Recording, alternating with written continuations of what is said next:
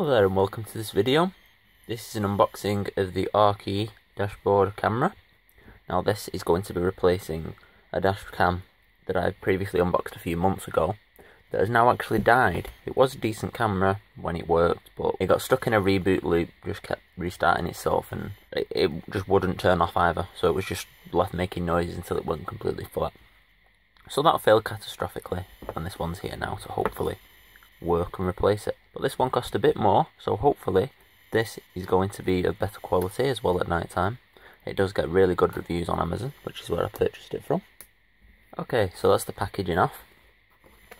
Then we gotta open the box, which is rather plain. It's just very basic. There's not a lot on the outside. It says go green, the camera, etc. So in the box we've got a spongy foam padding, which is protecting the camera that's here. So here's the camera unit itself. We'll get to that in a second. What else have we got in here? There is a long USB to mini USB cable. This is not micro USB. You can see that. So that's quite a long length. They're good for routing around the windscreen and up under the dashboard and stuff like that. We've then also got this car cigarette lighter power supply, which is dual USB, so you can charge your phone or whatever else. Now the last dashcam I had just had a plain plug-in cigarette lighter thing. It didn't have a USB connector on it, it just went to this. So I couldn't charge my phone or anything in the car. I had to use my battery bank in order to charge my phone and carry that with me. So this will be a lot more convenient as well. So that is a nice touch. It says here on the back of this it's 12 to 24 volts, which means it will work in lorries and trucks, and the output is 5 volts DC at 3.1 amps. I imagine the dashcam requires about an amp, so then you've got 2.1 amp to charge phones, tablets, whatever else you might need to charge. So what else have we got in here? Well, we've got some cable holder clips with 3M sticky pads. So that's for keeping the cable out of the way and routing it around the edges of the car, then it doesn't get pulled or caught. We've got a sticky suction cup mount from the windscreen. We've also got a sticky pad mount to mount it to the windscreen here. And then we've got some extra sticky pads here, which are for this, looking at the size of them. I'll probably use the suction cup mount. And then the model of this camera, by the way, is the DR01, it says there on the manual.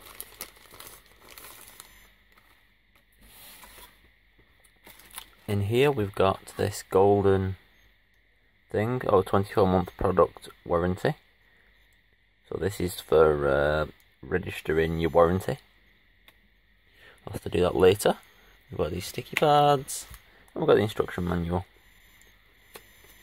So English is pages 1 through 6, so this gives you a good quick rundown of everything that the camera does and how to set it up. I'll show you some of that in a moment anyway. This does not come with a micro SD card, but that's not a problem because I've got a SanDisk Ultra card here from my previous dashcam that I'm going to be putting into this. Okay, so just here's a quick look at the detailed information. So you can see this is a DR01 model dashcam. It uses a Sony sensor, 2.19 megapixel. That's the CPU model number. The screen is 2 inches. It has a 170-degree wide angle lens on the front, meaning it can see a lot in front of the camera. As well, we've got PC, ABS and glass that it's constructed from. Recording resolution is 1080p 30fps, 720p 60, 720p 30, WVGA and VGA resolutions. So that's widescreen VGA and normal VGA. It takes images in JPEG format. You can have sound recording on or off. There's a gravity sensor, which is if you accelerate at high speed stopped or someone ran into you, it would detect that and automatically lock the video file on the camera, so you don't have to manually press the button to lock it. Then we've got loop recording, motion detection, time lapse or emergency recording modes. Then there's the exposure value, which can be changed here. So a few different settings, depending on whether the camera is getting washed out in the day or it's too dark at night, you would adjust these up and down. It supports micro SD cards up to 128 gigabytes. You should use a class 10 card for this because these generally perform best. And it operates between minus 30 degrees C and plus 75 degrees C. It takes 5 volts DC at 1 to 2 amps. Probably 1 amp is more like what this is going to consume. And that's the overall size of it. And this is the indicator on the side of the camera. There's an LED light. And when it is solid green, it's turned on but not recording. Flashing green, it's on and recording. And off, the camera is off. So yeah, there we go. There's the instructions as well. Let's have a look at the camera. Screen protector on it there. 4 buttons along the bottom. 1 OK, up, down, and the triangle warning sign. The power in is on the top, along with this connector, which is for connecting a GPS module, which puts the speed and location into video, so you can have those overlaid at the bottom. This is the micro SD card slot. There's an AV out port, which is for displaying the video out onto a TV or to a capture device. There's a little light here, and I think a reset button looking at it. Not much on the bottom, not much on that side. Or on the front, you can see the lens. It's got the cover over it here to protect it. There's the clip where it mounts, so you can just slide that in and on and off. And that's it really for the camera. Okay, so I'm just going to pull this screen protector off. I can get hold of it. Like so. And I've plugged the USB cable into a wall charger, a USB wall charger for the phone. And I'm just going to use that to power this thing on and have a play with it here. So I would expect it to come on. The light's gone green. Will it auto power on, or do I have to? Oh, there we go. So here's the setup. English, obviously. The date and time. So it's set to the 1st of January 2016. That's a good question. What date is it today? It is 2017. Oh, 2050. No, 2017. And how do I go across? Would that be that one? Oh no, that's back. English. 2017. Okay. It is October, so that's 10. And it is the 27th. The time is 13:47.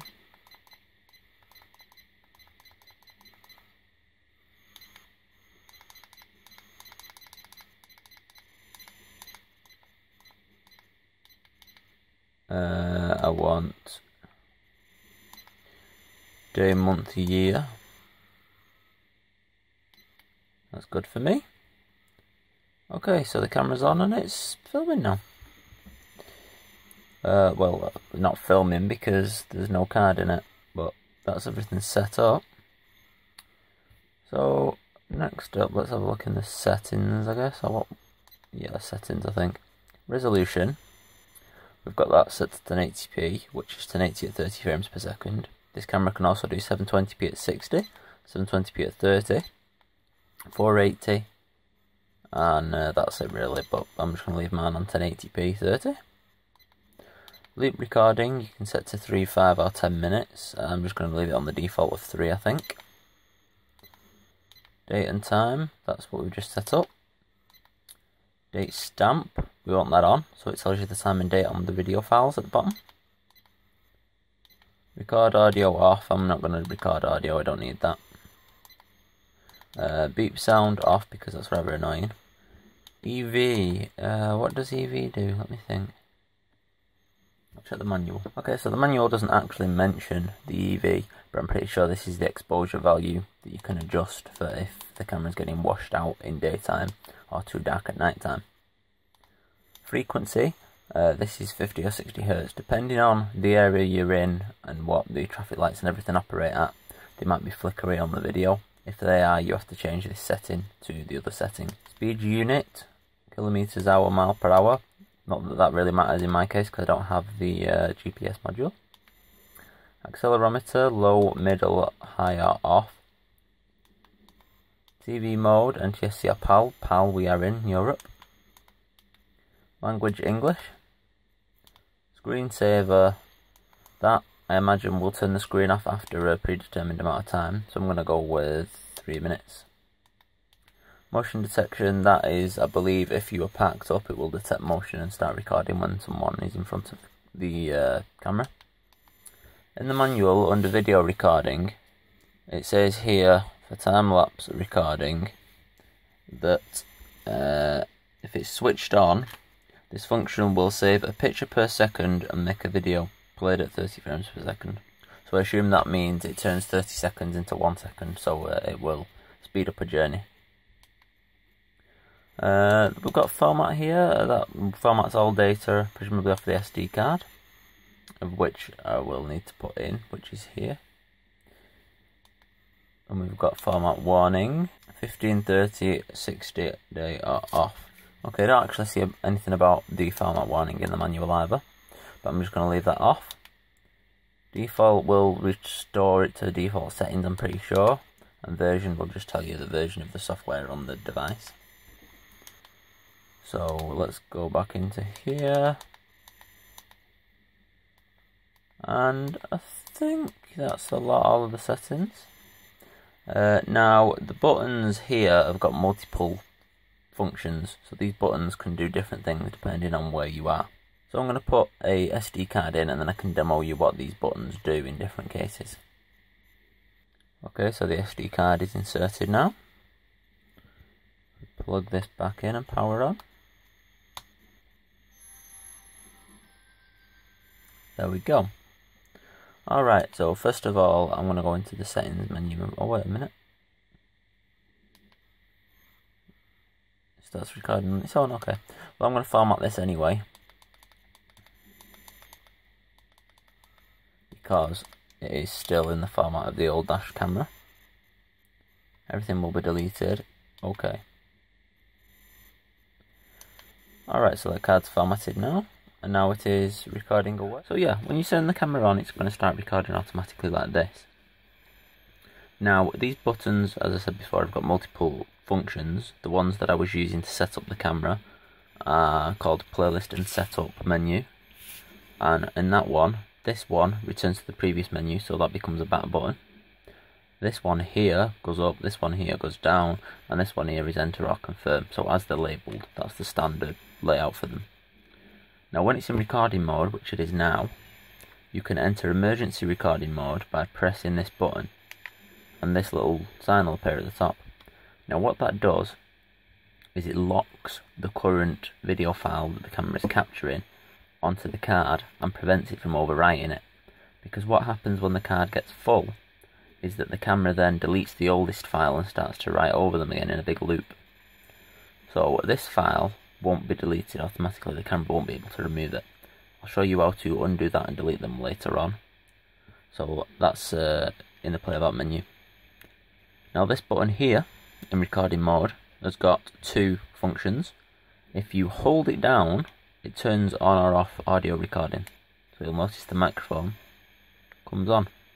That's now recording audio. Long hold it again, and it mutes the audio again.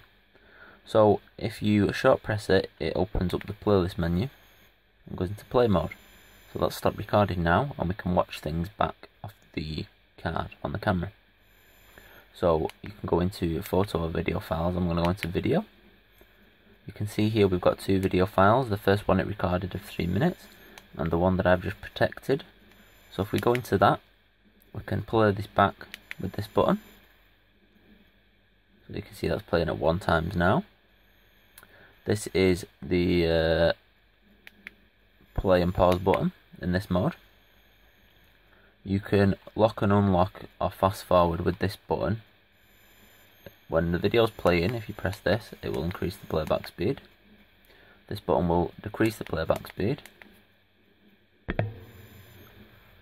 So now it's playing in reverse at -2, -4. So that's what those do when you're playing a video back. And if you press this button, it'll take you back to this menu. Now, if you are just viewing the video file here, you can delete it with this button. Delete current, OK. But it's protected. So to unprotect it, notice the padlock. You use this one, and this lock will change to unlocked. Now we can delete the video file and click OK. This one wasn't locked, so we can just delete it without having to unprotect it. Now it says no movie.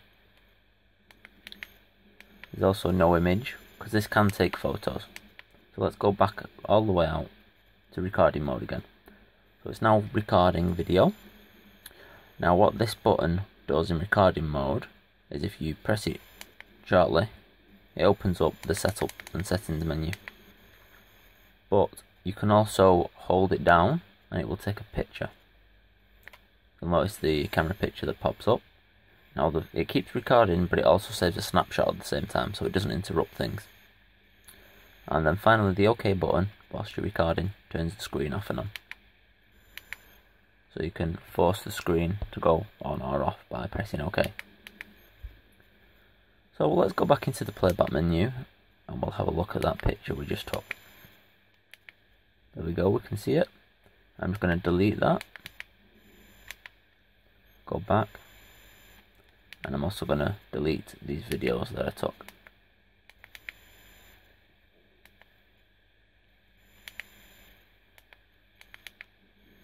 Okay, so that's everything erased off here now, and that's pretty much all of the settings on here. This button on the side is a reset button. If you press that, it will reset the camera if it gets stuck for whatever reason. So I'm going to go fit this in the car, give this a try out over a few days and get a load of footage to demo to you and show you what it looks like. Okay, so the camera's been installed in the car for almost 3 months now and been in use. So I've got quite a selection of clips from daytime, nighttime, when it's raining, misty, foggy, high speed clips on the motorway at 60-70 miles an hour, or slower speed residential stuff. I've also captured a few silly drivers along the way. Now, the picture quality on this is great. It wipes the floor with my previous camera, which was the Lanka branded one that I reviewed. That ended up going faulty after 4 months and getting stuck in a reboot loop. Especially at night time, the picture quality is far superior. Everything's much clearer. You can see without having to whack the exposure all the way up. Just a better lens and better camera all round really. The picture can be blown up full screen without much of any quality loss. Even though it's a 1080p video file, I can display it on a 4K monitor and it still looks great. It picks up a lot of details as well, fine details that the other camera was missing. And at dark or light times, the camera automatically compensates and it changes the exposure and contrast itself, which ensures it keeps a good picture all the time, as you can see in some of these clips. This is all done with default settings that I've shown earlier in the video. I haven't changed the exposure or anything at all. I've not felt the need to because it's giving great results as it is. Now, the picture can become slightly blurry or pixelated at night times when it's foggy or stormy and raining heavily. But that's not really fair on the camera because I think any camera would struggle at those times, unless you were paying a lot of money.